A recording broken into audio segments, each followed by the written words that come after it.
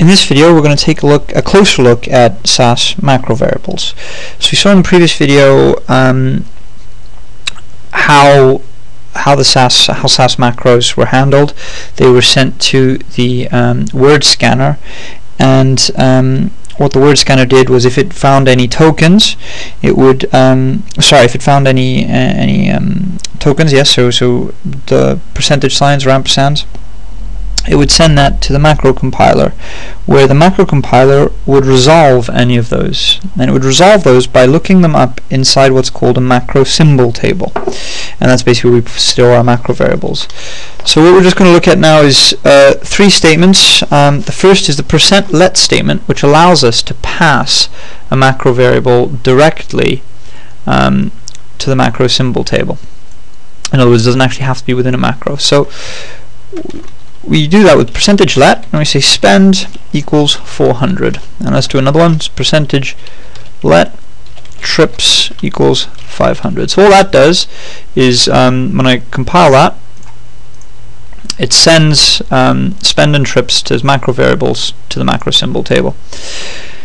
So I can now use that. So I can create another macro, %macro shopping, and this will be very similar to the previous macro, except we won't call in variables directly to it. So I'm going to create data jjj after shopping, and I want to keep the name, the old savings or the new savings, and we're going to set mat008.jjj, and we're going to have old savings equals savings in pounds, and new savings equals savings in pounds minus ampersand trips multiplied by ampersand spend. And so this, when it goes to the word scanner, will go to the macro compiler, and it will resolve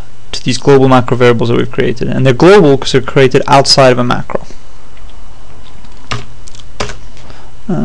The run statement, and then %macro end, and then I can just call shopping. So I'll just run these two statements together. Go to libraries, to work library, jjj after. Little error there, so let's go variable in pounds is uninitialized. It's because I had a minus as opposed to an ampersand there, so it was unhappy. It thought I was taking one thing away from another, so let me try that again, and that's better. Okay, so %let just lets you put macro variables straight to the macro symbol table. Right, %put allows you to see the value of a macro variable. So %put, and I can write ampersand spend, and that will just write to the log the value of ampersand spend.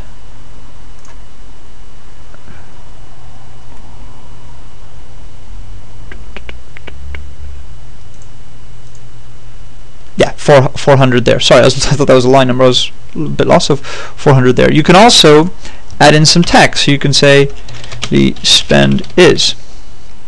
And now if we compile that, the spend is 400. Okay, so that %put allows you to check the value of a macro variable. You can so we can change that. We can say, what if that's 500? 150. Run that, and then if we rerun this, the spend is 150. Okay, we can also use %put to see, first of all the macro variables. Now this one is to be used with caution, but let me show you what this does.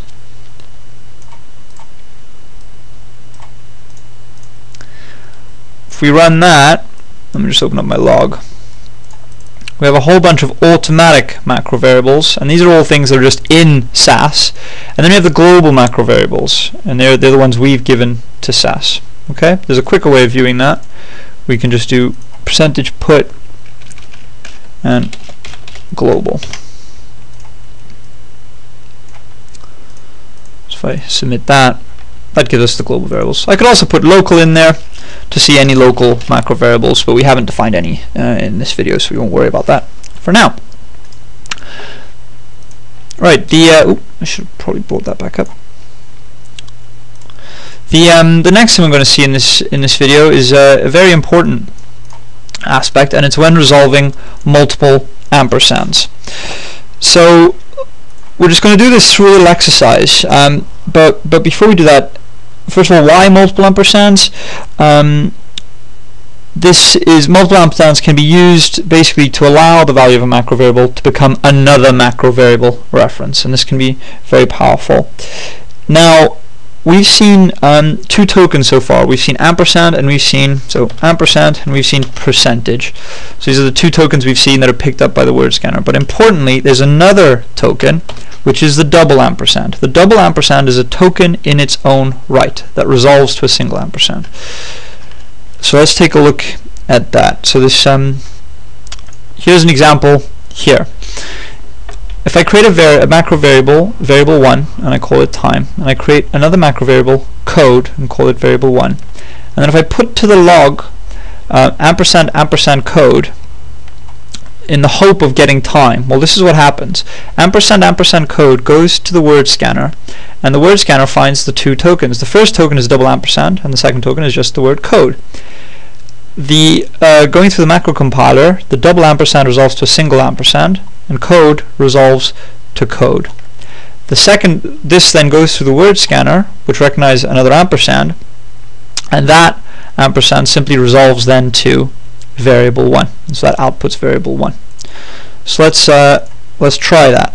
So percentage let variable 1 equals time, percentage let code equals variable 1, and percentage put ampersand ampersand code. So if I run that, we do indeed get variable 1. Now we'll see why, but the way to get what we want is actually, I'll just put in here, to have 3 ampersands. And so now what will happen is we have the first token is the double ampersand, and the second token is the ampersand code. So let's first of all see that that works. We do indeed get time, which is what we want. But if we take a look at this, let me just go through this slide here, we have the exact same definition, and it's just ampersand ampersand ampersand code. So the macro compiler reads the double ampersand as a single token and the second ampersand as another token. And when that's passed through, the double ampersand resolves to a single ampersand and the second ampersand resolves to variable 1, which then gives you a new macro variable, ampersand variable 1. And then when that is then compiled, resolved, it becomes time. Now this might seem a bit bizarre, but actually it's extremely logical, and it's actually a very powerful piece of code. Generally speaking, you'll never need more than 3 ampersands, but obviously if you don't have enough and you're not getting what you want, I recommend having a few more. So in this video we've just taken a closer look at macro variables, and in particular resolving multiple ampersands.